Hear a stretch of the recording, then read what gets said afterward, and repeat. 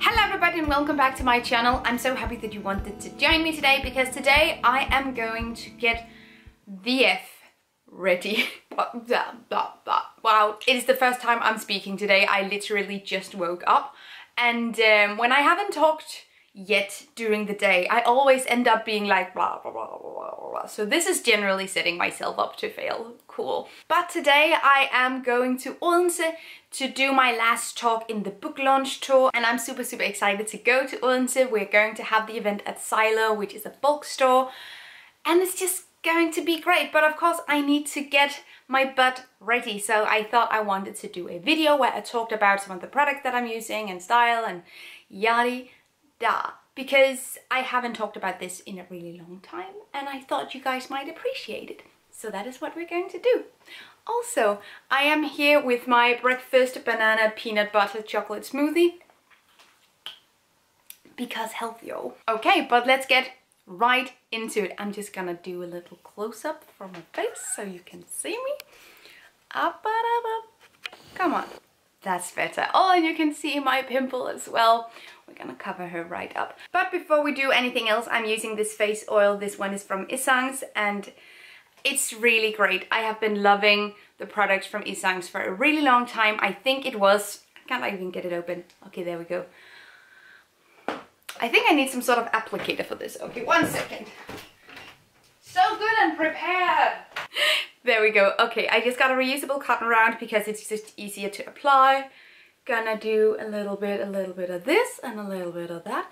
Oh, and the color, by the way, is gorgeous because it is infused with different flowers. So I really appreciate that. But I think Isangs was one of the first zero waste products that I tried ever. I went to their store in Copenhagen in 2015. So right around the time where I transitioned into zero waste, I started talking about zero waste and it was so great. I think I have a video, like an ancient video, where I am going to Isangs. I can leave it down below if you want to watch some of the very first content that I did. I look a little bit different. Now you're being warned. Actually, we can do hair while we wait. I washed it yesterday, which means that today it is completely bonkers and out of control. So we're going to see if we can do something there as well. By the way, I'm also using some hair oil for the tips. I really love this. It's from Living Naturally.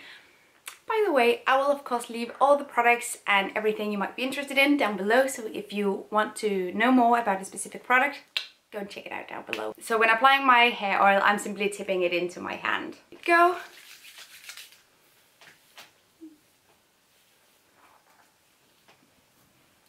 Oh yeah, that's the stuff, definitely. And I am going to brush it a little bit, but I only brush, I don't know if this is weird, or I don't like how my hair looks when it's completely brushed through. So I only brush like the very beginning of the hair. Now that we have some oil in this, we're just going to put it back up again, but just in a more sleek little bun down here. Regarding my hair routine, I have very few things that I do. I use some hair oil, I don't brush the middle of the hair, I dry my hair in a cotton t-shirt rather than a towel, and that is basically it. Like, I don't do a lot with my hair, but maybe I should start to, you know, put an effort into something. I don't know. Let's continue with this face though. So now I am going to try and cover up some small red spots and areas that I have on my face before we're going to put on the rest of our makeup. Okay. I am using this concealer from VetShop. I've been using this for a really long time. It's really nice and it looks like this. It does come with a little bit of plastic, but I think compared to other products it's very minimal and I really like the concept. So I'm just going to be using my fingy.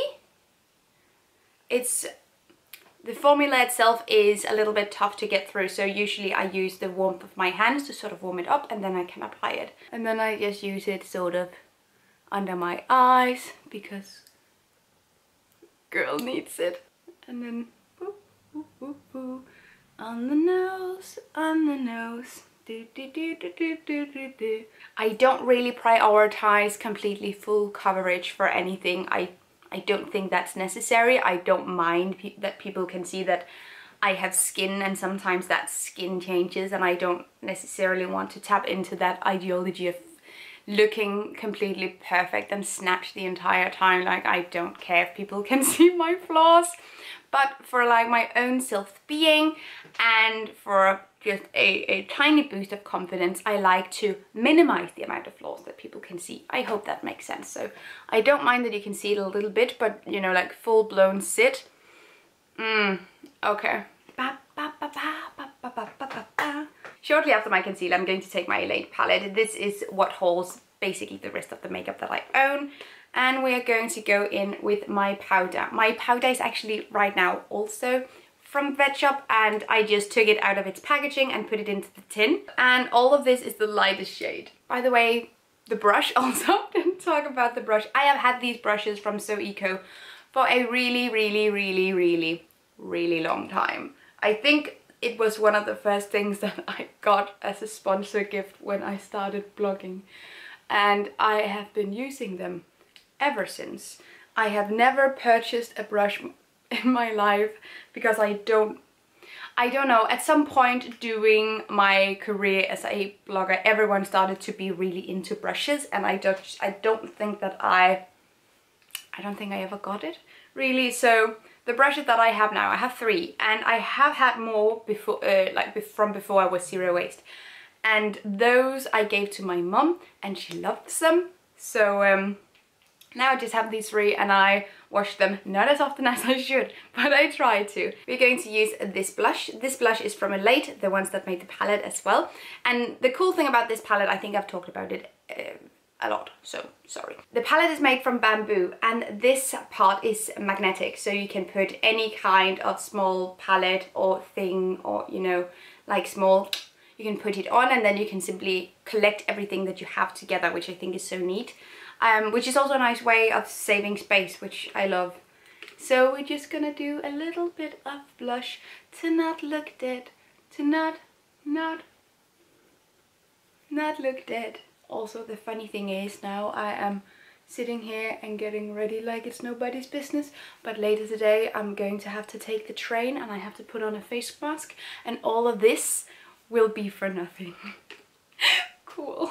Okay, I think we got it. Before moving on with things from the palette, I have this tiny bit of highlighter. Now you're going to see like my sad makeup leftover collection. This is super sad. But this is a tiny bit of highlighter. I think I got this as a sample at some point, and I've simply just had it in this lid, and then I've used it for longer than I'm proud of. I don't even know if it still works. It doesn't work a lot. This is sad. After they've watched this video, someone is going to start a petition to get me a proper highlighter. I just know it. I don't know if the camera picks it up. I feel like I can see it, and that's enough. Okay, let's do brows. See, you might think, well, Gita, you have rather dark brows already, so what would you want to do? I like to use a little bit of this cream color as a filler, simply just to make them more uniform and simply just to cover these small bits, and yeah, you know, just to give them a little bit more shape. But we're not going to go in over everything and color them completely in, because then they're going to be completely dark and people will always be at me in the comment section like, I hate your brows! I'm sorry! They hate you too! Ah! And I have this tiny brush. I'm doing like the classic YouTuber makeup guru thing. Ah! This tiny brush is also from So Eco, and it has this little angle. So I simply, you know, like, have the angle of the brush parallel with the angle of my brow, and I go back for a nice little curve. Maybe it's a little bit too dark. I don't mind. I like dark brows, so yeah, you know, there we go. So while my camera was overheating, I did the other brow. It looks insane right now, but we're going to put the last bits in, and it's hopefully going to look better. Okay, let's do, yeah, you know, let's do mascara first. The mascara is also from Vet Shop. Again, it does come with a little bit of plastic packaging, and I have been looking into solid mascaras. And in the past it hasn't been amazing, but I really want to try some other kinds to see if that works. So if you have any suggestions for solid or more sustainable mascaras, I'd really love to hear you out. This, however, the formula is pretty sustainable and it's also vegan, cruelty-free and organic, so that's something to keep in mind. But yeah, it does come with packaging. But let's do mascara, and I'm not going to be talking to you while I do this because I see I did it. Ooh, there we go. This was the mascara, by the way. I don't think I gave you a proper shot of it. This is what it looks like. Now let's do lips. Zoom, zoom, zoom, zoom, zoom, zoom. I'm so sorry. Okay, we are going to go back into the Elate palette because here are the glare, the glare, the glare. We're going to go back into the Elate palette because that holds my lipsticks and what I use to mix my lipsticks. And this is not generally a science, but this is something that has gotten a lot of people puzzled, so I'm going to show you now. I have two shades of lipstick. I have this shade and I have this shade. You know, I can also incorporate this if I'm feeling like super sassy, but this is like my nude shade and this is my pink shade, and then I mix them depending on what kind of shade that I want. I think I forgot to mention that when I got these small refills for the palette, they all came in this small paper packaging that was infused with seeds. So you could bury them outside and flowers and plants would grow. That was so, so cool. And the brush I'm using for this is, I don't even know where this is from. This is not a sustainably made brush. I think I've had this for ages, like very, very, very pre-zero waste. Let's do lips.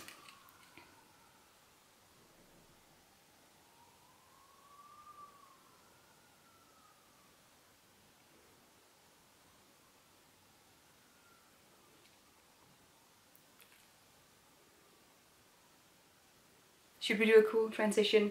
I think that we should. I am going to do some body preparation. We're going to do a little bit of stuff and we're going to find the outfit I'm wearing. See you guys in a second. Hi again. Okay, now we're going to do a little bit of body moisturizing. We are going to be using my deodorant. This is from Zero Waste Puff. It looks like this. You press here, da body boobity, and it's a solid cream deodorant. I've really been liking this, and I think this is the one that worked the greatest for me.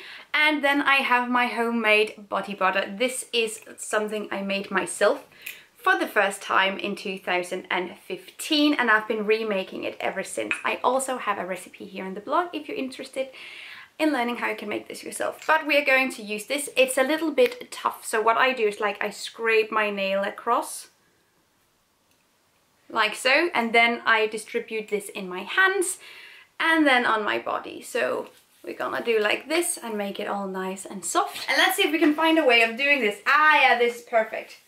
Perfect angle. No, cinematic wonder. You're just getting all the foot action. Okay. Cinematic wonder. She's a professional YouTuber, would you know? I don't think so. I know I'm going to appreciate this moisture once I am in the train and the air is super dry. And now we're going to go in with the deodorant. I'm really getting you guys just the entire get ready with me picture. That is what we did. You signed up for this and now you're getting it.